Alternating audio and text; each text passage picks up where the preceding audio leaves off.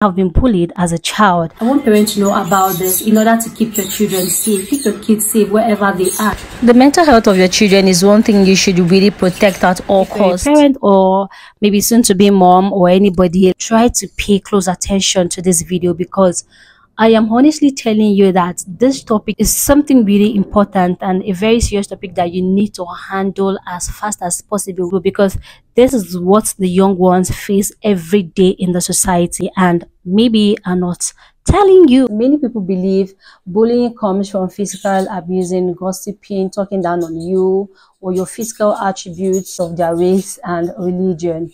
Not all bullying are the same. Most children face this in their school. They face this every day on the street, at home. If you are the kind of parents that have people taking care of your child, maybe nannies, house help, and all of that, you have to be watchful of these signs, because children are basically or mainly bullied by verbal words. And this tends to make children very afraid to speak up. They are not going to tell you. And before you know it, it's going to eat them up and affect their growing up as child. So as a parent, you have to be closer to your child. You have to monitor their attitude. However, look out for the unusual things in your child's behavior, especially when you know how your child behaves, how lively your child is. Look out for this sign, especially when the child started becoming aggressive, quiet, lonely, sad, and all of that. Try to look out for these signs to be able to help your child. A child can experience sexual bullying at any age, so parents should be very, very equipped and aware of these signs, especially when you have the female children. And one of the examples of this is sexual name calling. When your child is being called some kind of vulgar words sexually and all of that, it tends to affect their mind mentally. This type of bullying is very, very harmful. It can really cause a lot of damage in the child's mind. I'm just going to tell you something. While growing up, my mom is very, very harsh on us and very, very disciplined. Like, I came from this family where you think that your parents are wicked because of they are not what you want, like a child, like free yourself. Even I'm not even a child as at then. I was around 18 plus, but they still treat us, I and my elder sister, they treat us as if we are kids, seeing other teenagers like us, living their life, expressing their self and enjoying their self. In fact, we'll be like, why is our parents like this? Are you really sure they're the one that give birth to us? Why this hate and all of that? As at then, we're seeing it as if they hate us and they don't want us to be happy like other children. They don't want us to be free like other people. At some point, I came to tell my mom that, Mommy, I'm not a kid though, I'm 18. And I know in Nigeria, once you're 18, you're an adult. You can do anything. But I'm promising you, I'm not going to act anyhow or misbehave. And my mom will be like, I am still a child. She will even slap me. She will slap me on top of it. That was how difficult it was to us growing up.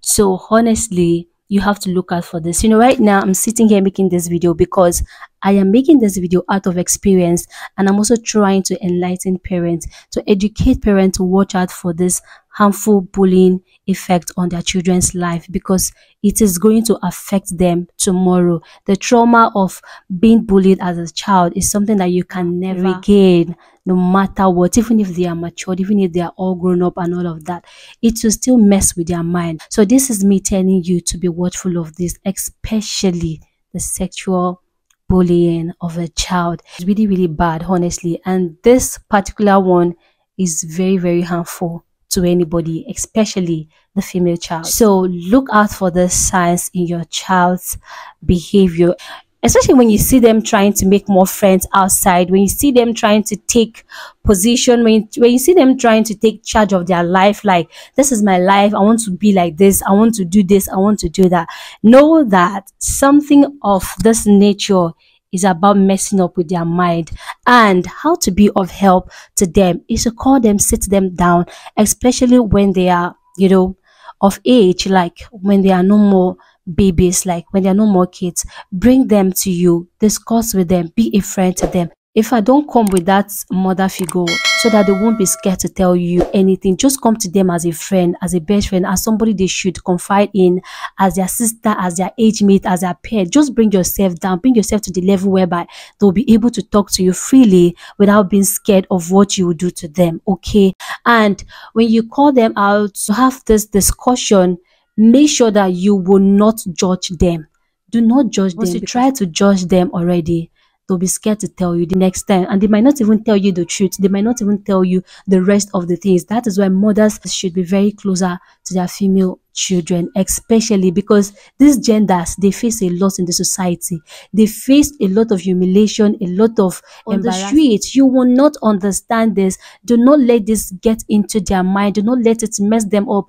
Do not let them to feel hurt by words. Do not let it mess up with their reasoning, okay? Because the trauma is really difficult to heal. So watch out for this and call them close. Bring them closer to you and be a best friend to them. So if you have any question regarding this, feel free to send me an email and also leave your comment on the comment section below, and I will take my time to reply you all. Love you.